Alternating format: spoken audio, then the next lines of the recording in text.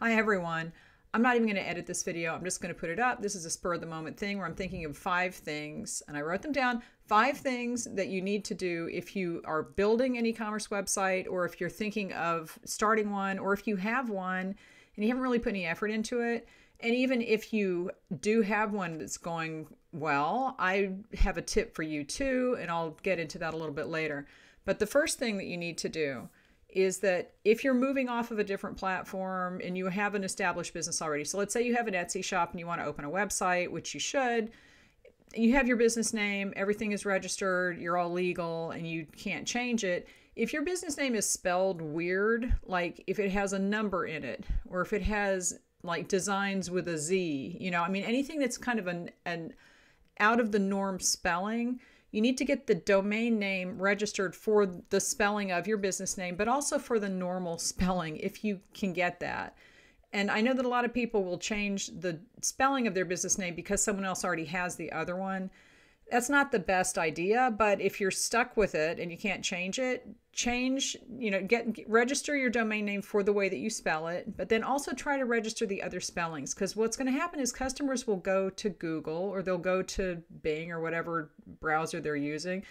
They're going to type in the name of your business and they're going to spell it wrong, but they're spelling it the right way, right? So they're not spelling it the way that you're spelling it. They're spelling it the way that normal people actually spell it. So just if you have both domain names registered, you can point everything at your website. And this is a pretty common thing. I have misspellings registered for my domains, and I tend to type very fast and inaccurately.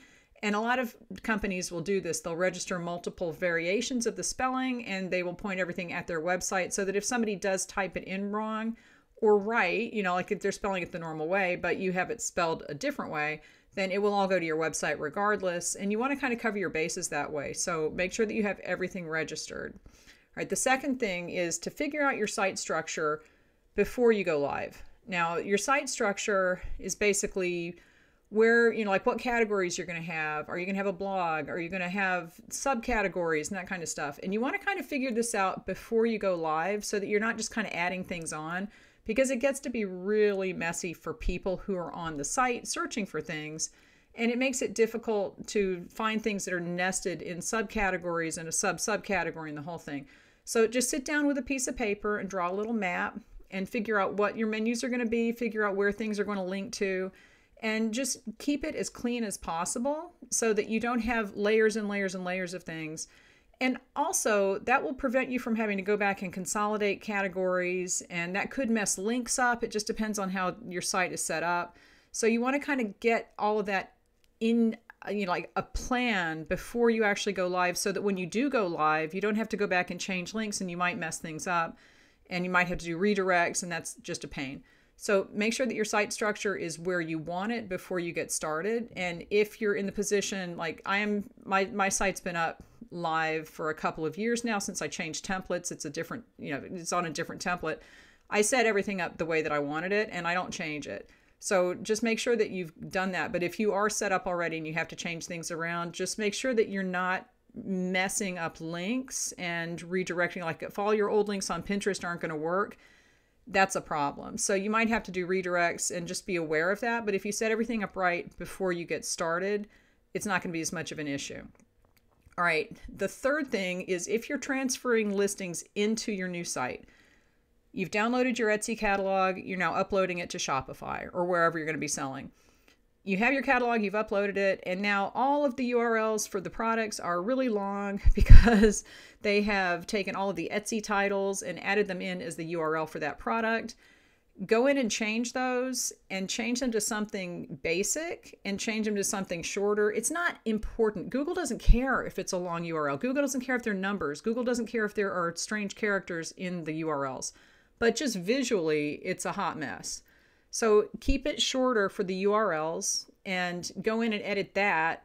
And then you can change the titles later. But if you have the URL set and the slug is the last part of the URL, if the slug is what you want it to be, and you put a keyword in there, why not? They don't really, it's questionable whether that even matters.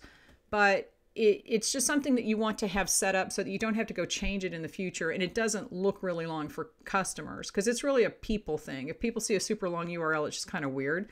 So go in and change that.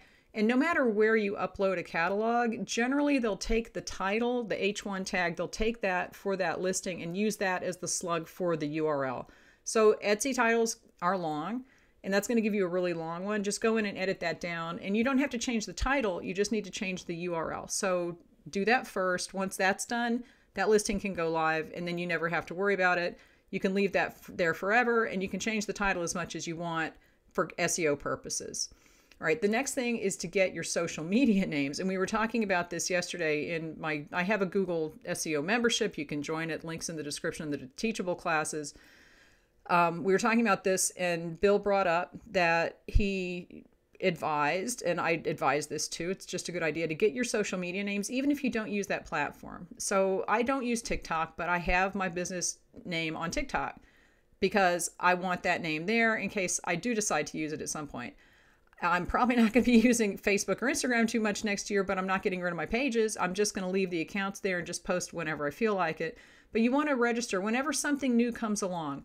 Register your business name on that platform just in case, and just to prevent someone else from taking it. Okay, you're just cake blocking people. Okay, cake block. That's what I do.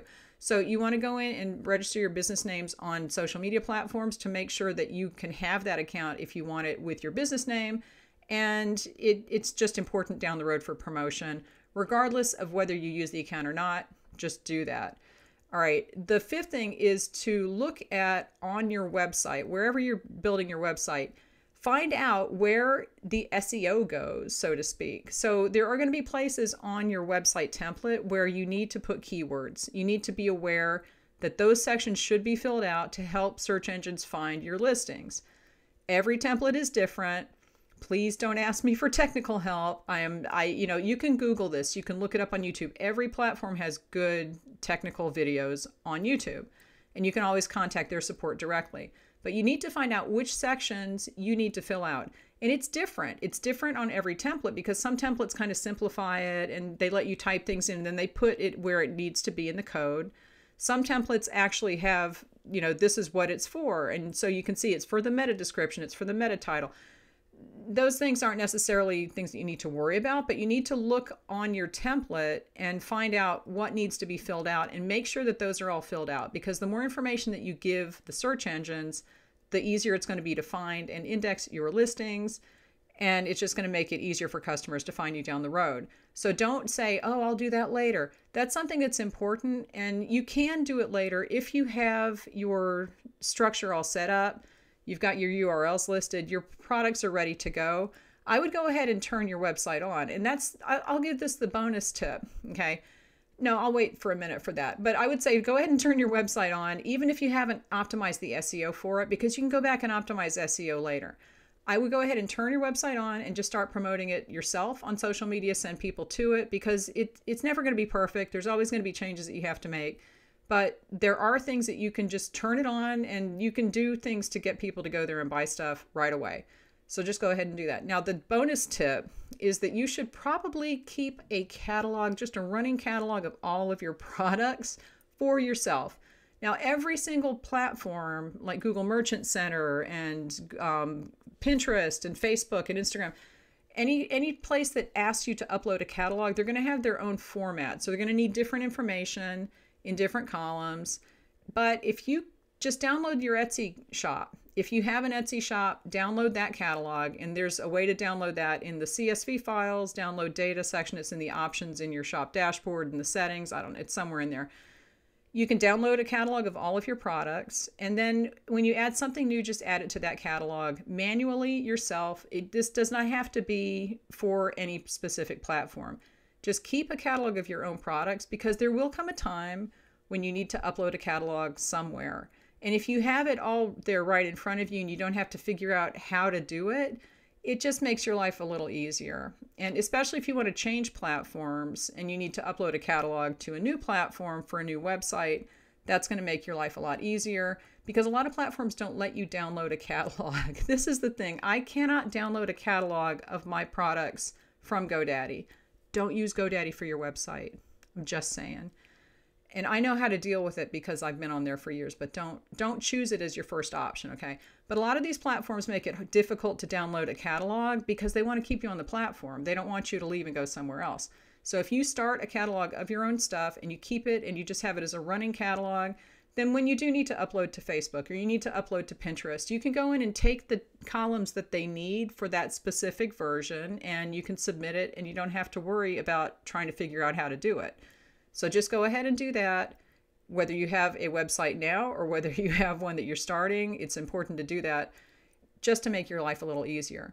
All right, so give this video a thumbs up, leave me any comments and questions, and I will talk to you later.